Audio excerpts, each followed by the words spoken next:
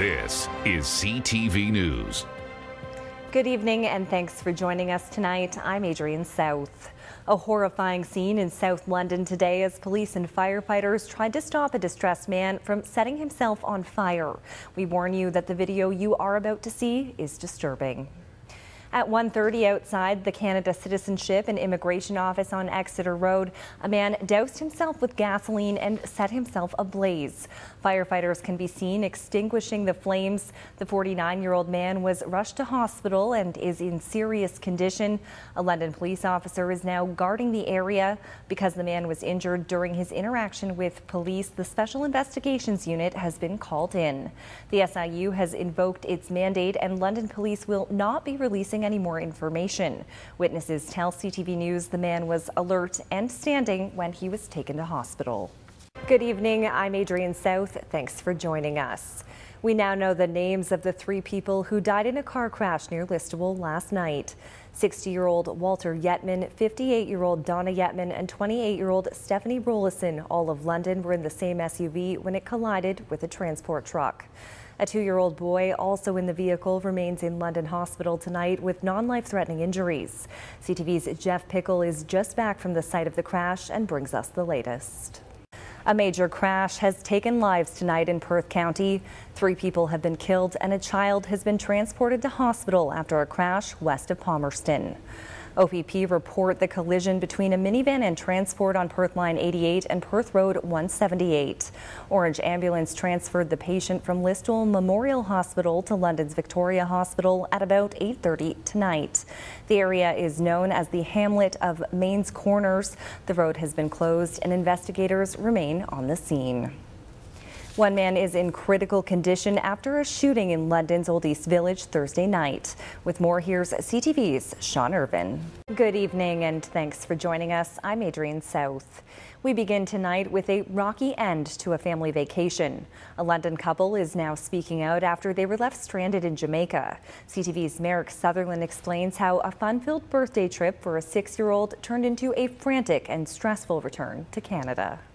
Thousands of university students are moving back to London this weekend, but this school year comes with new consequences aimed at ending next month's fake homecoming party on Broughdale Avenue. CTV's Daryl Newcomb visited students and their parents moving into houses on the infamous street to ask if any of City Hall or Western University's actions will curb the notorious party. Elgin OPP are asking for the public's assistance in locating 38-year-old Christopher George of Central Elgin. He was last seen in St. Thomas on Wednesday. Police say he is considered dangerous and they have a warrant for his arrest. George is described as an Indigenous male. He is 5 feet 8 inches tall, weighing 315 pounds. It's the final long weekend of summer. That means many of us will hit the roads or hit the waterways over the next few days. And as CTV's Brian Bicknell tells us, OPP plan to be out there as well. Some local MPPs got new roles today when the provincial New Democrats reorganized their ranks to better take on the ruling Progressive Conservatives at Queen's Park. The NDP has created several new critic portfolios. Those portfolios include ethics, tenants' rights, and manufacturing. The move is intended to address emerging issues following year 1 of the Ford government. Locally, Terence Kernahan is the critic for LGBTQ issues. Peggy Sattler is deputy House leader and takes on the ethics portfolio. And London Fanshawe MPP Teresa Armstrong becomes the party's chief whip. The latest news out of Chatham-Kent's Erie Shore Drive is that at least a dozen properties have sustained significant structural damage. This is due to high lake levels and relentless winds battering the Lake Erie shoreline. As CTV's Chris Campbell reports, the state of emergency remains in effect. Good evening, I'm Adrienne South. Gun violence in the U.S. took an ugly turn this weekend with 2 mass shootings in less than 24 hours. At least 29 people were killed and dozens injured in separate tragedies in Ohio and Texas. Police now say one is being considered a hate crime. With the latest, here's CTV's Richard Madden. With Hurricane Dorian brewing in the Atlantic, people in Florida are preparing for the worst and packing their bags for a trip to safety. Haddis Brown has the details. Local dairy processors have been given a funding boost from the federal government.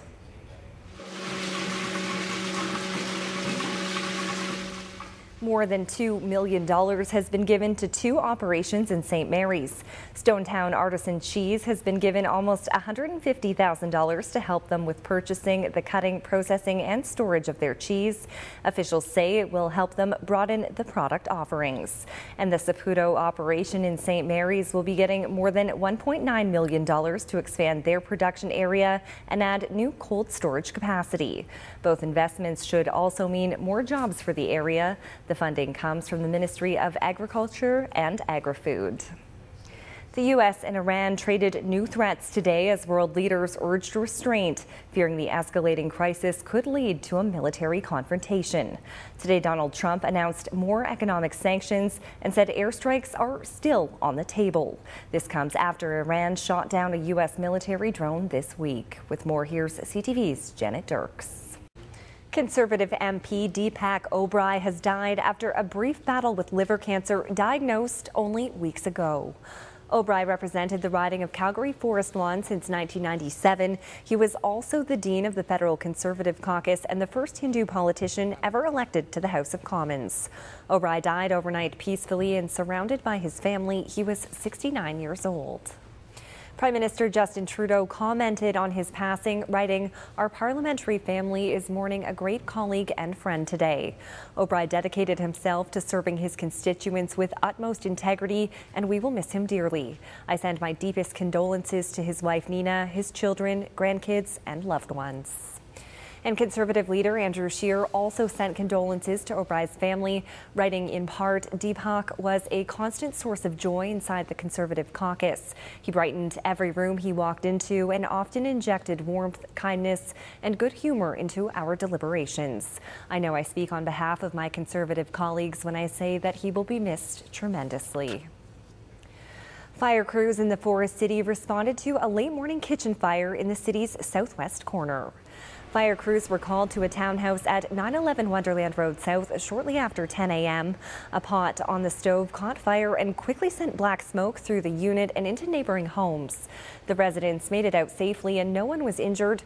4 cats were inside at the time. 3 were located, but 1 was unaccounted for by officials. There's no word yet on the cost of damages.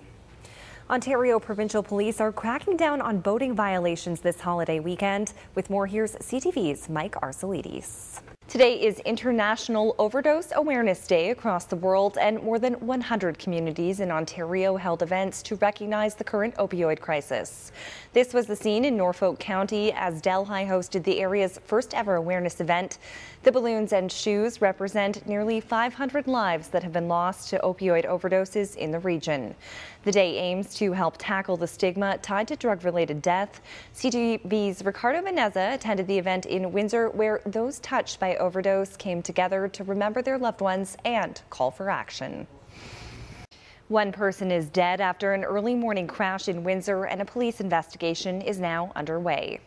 This was the scene today outside the main entrance of the Canadian College of Health, Science and Technology. Emergency crews were called to a 2-vehicle crash in the 1700 block of Walker Road just before 2 a.m. where they found a blue vehicle flipped. Police say the driver of one of the vehicles was a man in his 40s. The driver of that vehicle had to be extricated and he was later pronounced dead.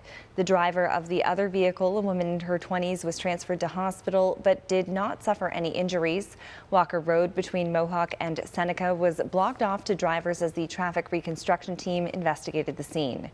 The road has since reopened. Police are now trying to determine if alcohol, drugs, speed, or a medical condition played a role in the man's death.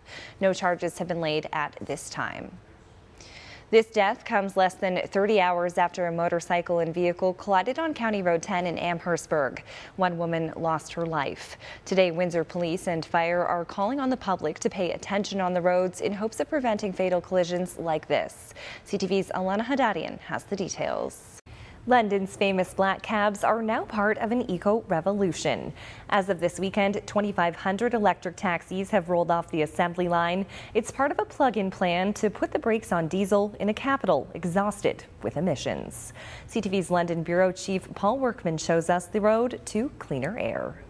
For Canadian astronaut David St. Jacques, the last 6 months have literally been out of this world. But now he's gearing up for his return to Earth on Monday. the day I go back to Earth, I will have to pinch myself. I think it will all feel like a dream.